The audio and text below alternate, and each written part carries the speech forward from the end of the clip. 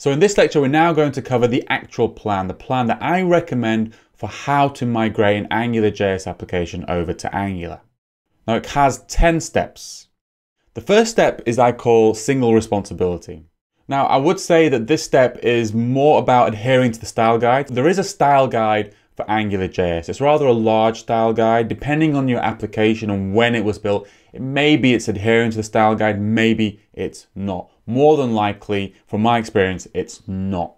So you can take this step, you can adhere to as much or as little of the style guide as you want, but the one thing I recommend most of all, though, the essential thing we have to do in step one is called single responsibility, which is basically making sure that each file only has one entity inside it. So we're going to cover that in a lecture, so I won't go into any deeper.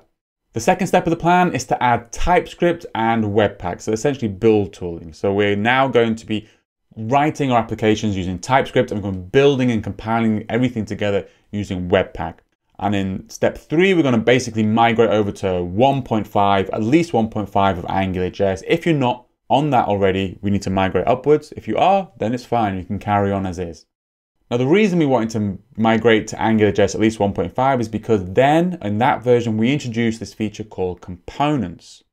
And now with 1.5, we have components in AngularJS. So converting your code now into components, into AngularJS components, makes it much easier to convert into Angular components later on.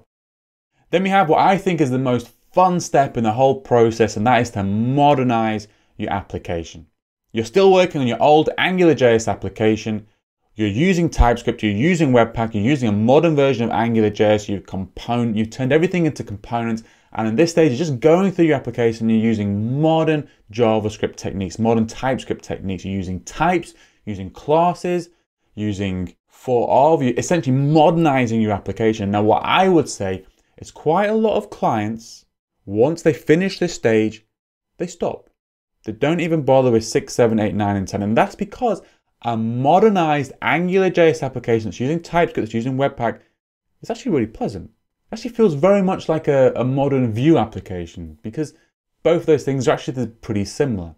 So if this is where you want to end, that's fine. That's absolutely fine. You can stop at this point. But if you wanted to go further and actually go into an Angular application, the next thing we need to do is we need to dual boot it. So as I explained before, we need to be able to boot it with both Angular and AngularJS at the same time. So that's what step 6 is going to show you.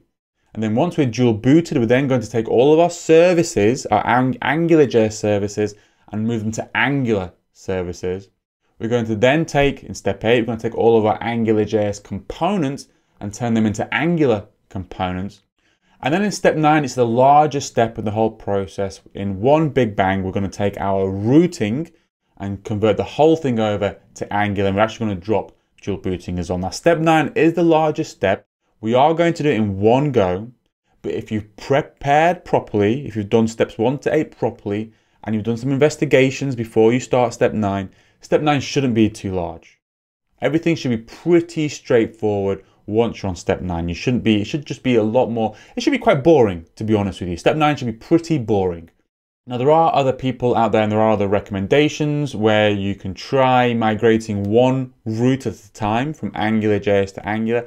I have never managed to make that work successfully. You might. So if you want to try that mechanism, please go right ahead. It's not the mechanism I teach because I've never managed to get that working properly. And the final step is kind of a cleanup step. So one of the things we're going to be doing is removing AngularJS. But we're also going to be doing a couple of other things as well, cleaning up some template folders and making sure we're combining all the CSS files together into one as well. And then once you finish this step, then you've now got a complete Angular application.